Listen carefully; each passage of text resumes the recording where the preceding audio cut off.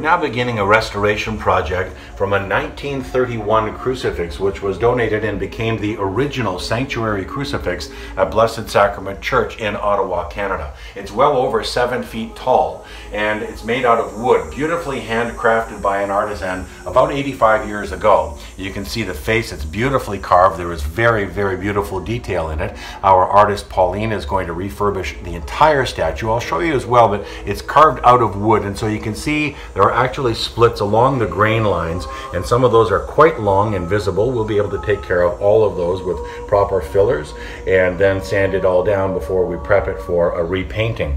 As you can see up on the arms, there is certainly some aging. There's some splitting in the wood as well that we'll be able to take out. Up along here you can see the original hardware was replaced obviously by much more modern hardware. That will be removed and we will be replacing it with nails similar to what the original artist had envisioned. On this side you can see the arm had to be repaired and it was a bit rough, but we'll be able to take care of all that. These various nail holes and so on will all be gone, and we'll be able to then repaint the entire statue and try to bring right back to life the beauty of the original artist's vision back from 1931. We've removed the corpus, which was sculpted out of wood, carved many years ago, but it was also multiple layers of wood that were together in the block before the sculpting began.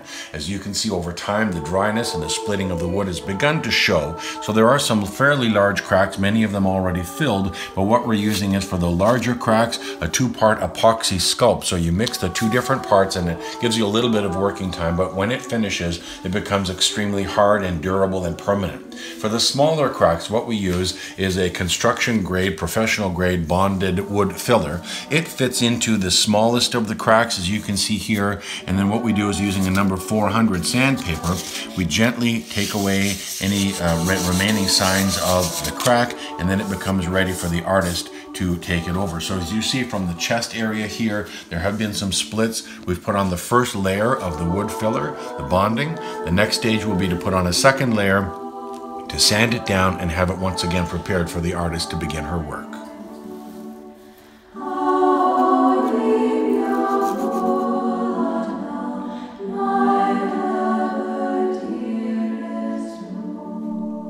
It's a lengthy process to remove decades of residue from wax candles, smoke, and the environment. The focus shifts to repairing and reattaching Christ's broken shoulders, hiding the joints and protruding nails from previous work. Even the areas hidden from view have to be properly sanded and preserved. It's a meticulous but important part of the restoration process.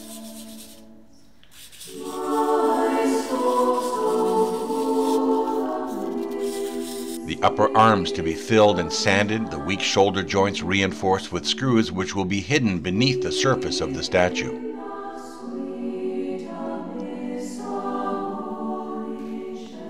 The shoulders repaired, the body sheen gently removed, then broken pieces are replaced with epoxy sculpt and allowed to cure.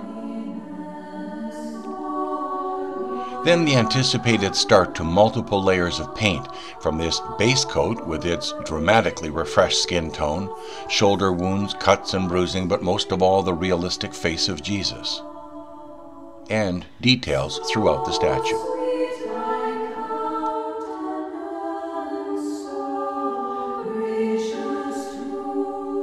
The corpus reattached to a fully refinished and now gold-edged cross, the crucifix returns to Blessed Sacrament Parish and is blessed by Father Timothy Nelligan, the pastor, then returned to the church narthex.